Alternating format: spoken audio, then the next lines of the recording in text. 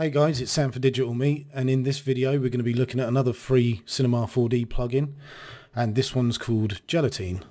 Okay, so my scene, I've basically just got a box in it, a cube, and it's still a primitive. I haven't made it editable, and I've just animated it back and forth. So this is basically what's happening. Very simple animation, it's just moving in the Z direction. So let's go find Gelatine. There's clear instructions on the site. It's called Code Vonk, and I'll be putting a link in the description. But yeah, there's installation instructions there. But if I go to plugins, you can see I've got Gelatine here, and if I select that, I can make it a child of my cube. And let's just press play and see what happens. Okay, well, there looks like there's a little bit of delay on there. This is actually quite a lot like the Jiggle Deformer, but it's much easier to use, and you can get some really good results very quickly from it. Now, the reason that the whole box is jiggling like this is because we've got no subdivision on it. So let's go to our cube and actually crank these values up. So I'm going to give it 10 segments in each direction. And as you can see now, we're getting a lot more of a extreme result. It's actually deforming our points, and I'm also going to add a fillet as well. There you go. So let's have a look at the Gelatine deformer itself. Okay, so in object we've got intensity, pretty self-explanatory.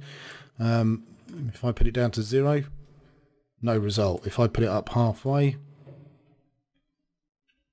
we've got half of the amount of jiggle that we had before. I'm going to crank it back up just so it's, you know, apparent what's going on.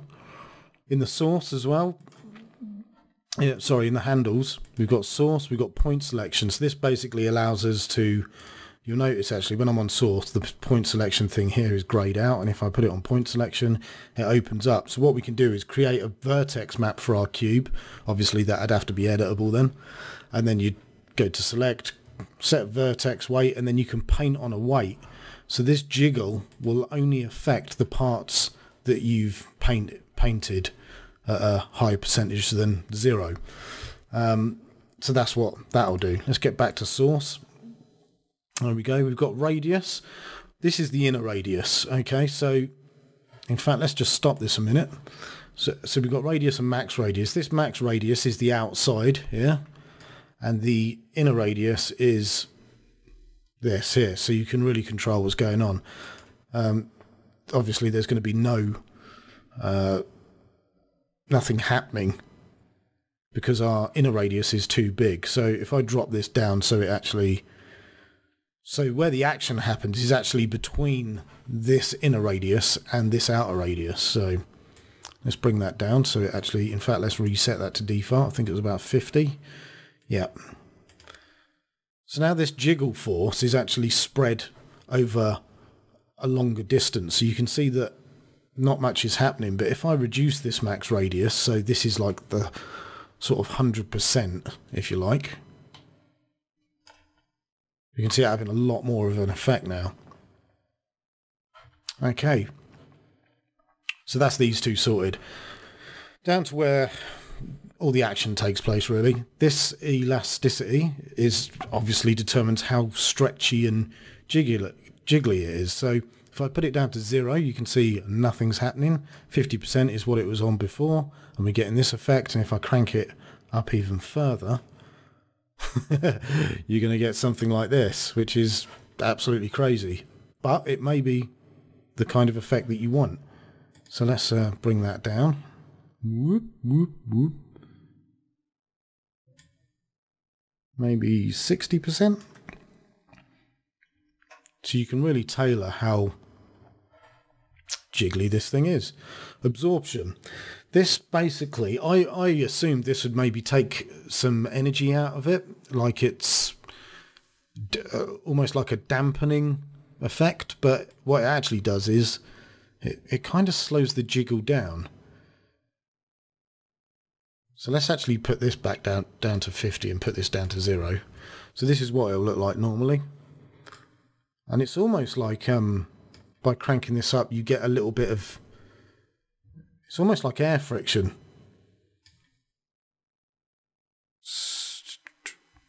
Yeah, so it makes that a lot slower. Let's crank it right up. So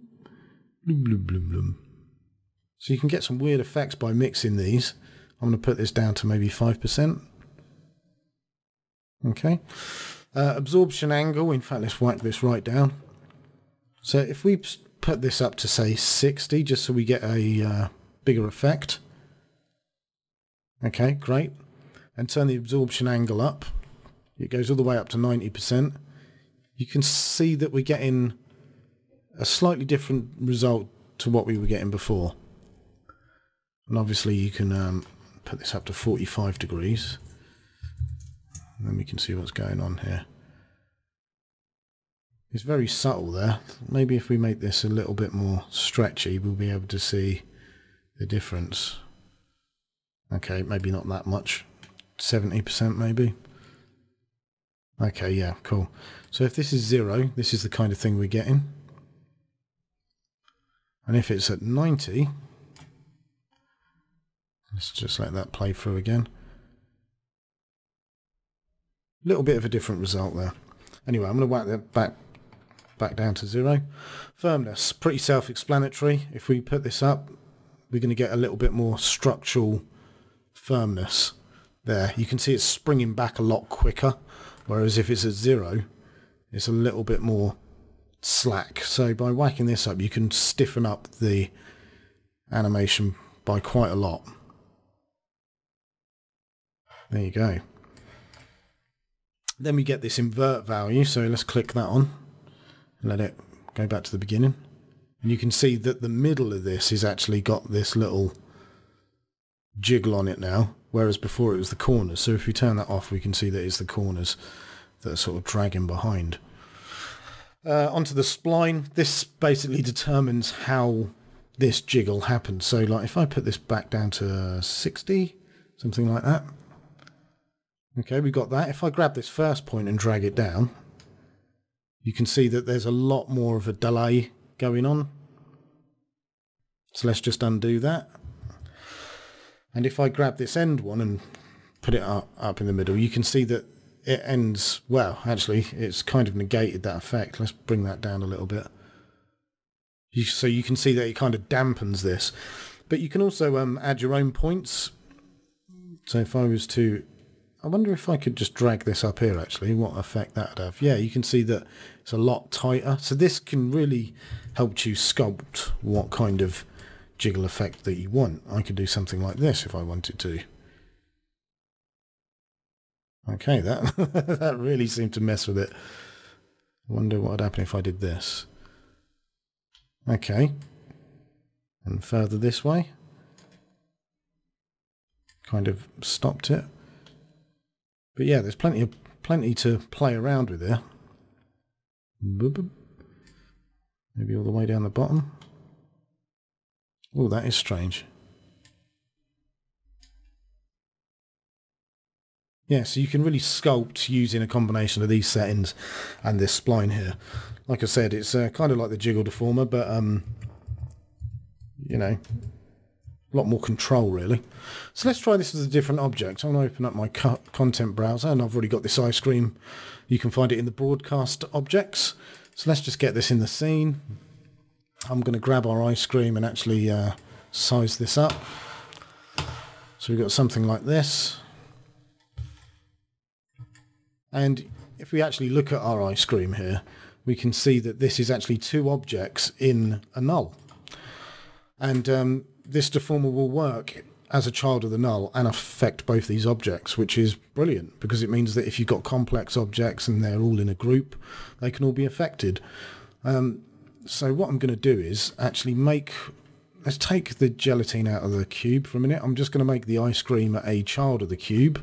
So let's turn the cube off, and then my ice cream will inherit the animation from that cube. So there we go. And then what I'm going to do is make the gelatine a child of the ice cream null. And then I'm going to move it up so it's kind of central. In fact, let's have a look at our side view here. And let's make this bigger so it envelops the whole ice cream.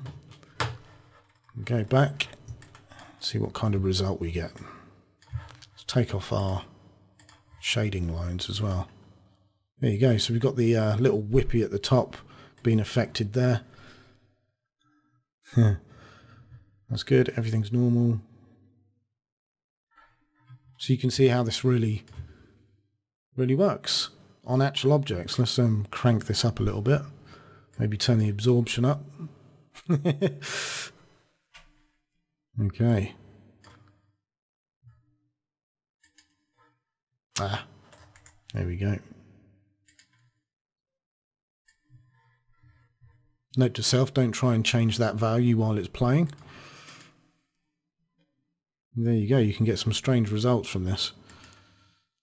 So that's it, guys. Yeah, there'll be links in the description of the video and on my website on the free Cinema 4D plugin section. Don't forget to check out Digital Me at digitalme.uk. You can follow me on social media. There'll be links in the description. And if you want to help support Digital Me and keep it going, help would be appreciated. So check out my Patreon. It's $1 a month. All right, cheers, guys. Bye.